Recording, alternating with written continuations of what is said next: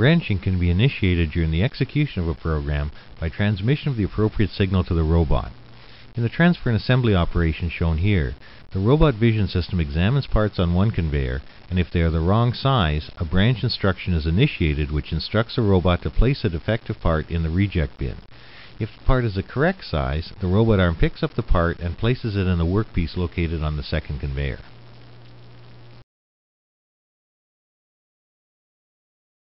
As the automobile enters the workstation, its body style is determined by a vision system, and this information is sent to the robot for selection of the proper program to be executed. When the spot weld is made, the weld control sends a signal back to the robot. The robot then manipulates the spot weld gun to the next program position and again signals a weld control. This process continues until the required welding has been completed.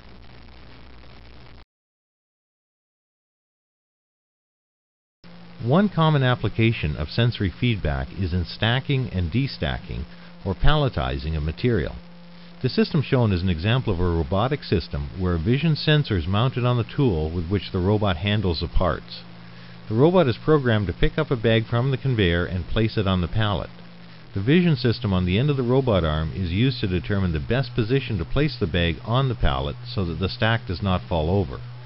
When the robot determines the best position, it lowers the bag onto the stack and releases the gripper. This animation shows an example of a mobile inspection robot which is used to remotely inspect above-ground storage tanks which would usually contain petroleum products such as gasoline. The robot can easily travel up the side of the tank by using electromagnets to exert a small holding force. This type of inspection is necessary in order to ascertain the state of corrosion of the floors and sidewalls using video and ultrasonics.